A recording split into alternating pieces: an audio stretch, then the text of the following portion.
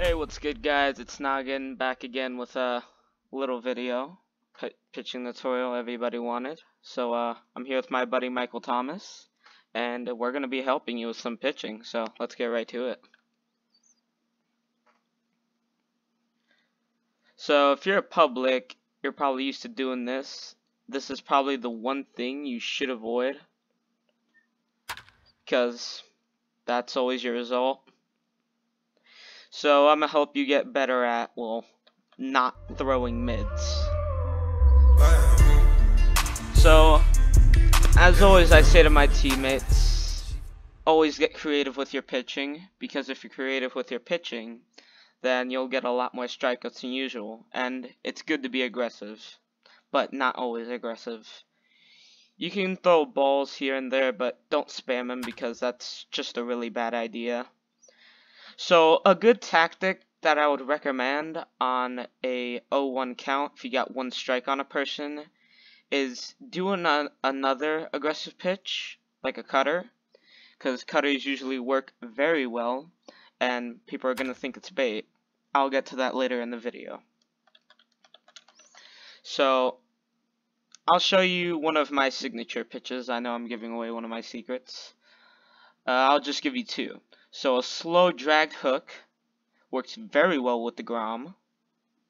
As you can see, I just struck him out there. And it's always good to throw fast too, but you always got to read the batter's wind. So for example, if you saw my other video, you saw the batter's wind.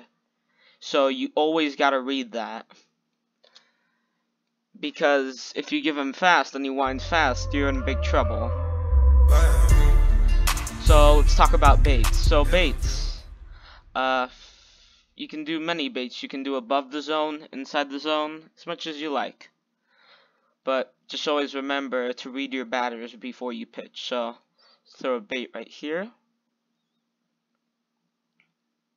You almost went for it.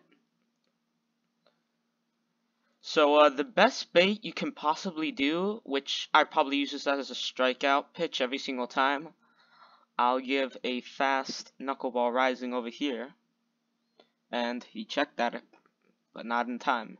So that's a very good pitch. And if you want to start him off with a strike or this, then this is a pretty good pitch to start your batter off with. So if you have no stances, you have Arrieta, that's a good pitch to start off with. And if you have Neshek, for example, let me just get that out right over here. Take it out. Yeah. Here you go. So if you're a public, these are some good pitches. A fast left hook, and some dragging is good too. It's good to drag because it affects the movement of the ball, and it's, you know, good tactic. Land him off with a, well, the noggin splitter, as I would call it.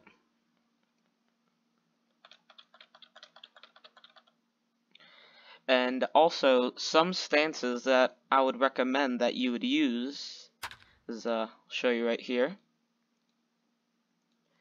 So, I would very recommend Darvish, Scherzer, just the very good animations like Tanaka, DeGrom. Stances I wouldn't recommend is probably Chapman band animations, because that's pretty toxic if you use them. And some straight arm animations, because that's really bad. So that's all for today. That's the first pitching tutorial I'll make for you guys, and hope you enjoyed, and I'm making more tutorials soon, so see ya.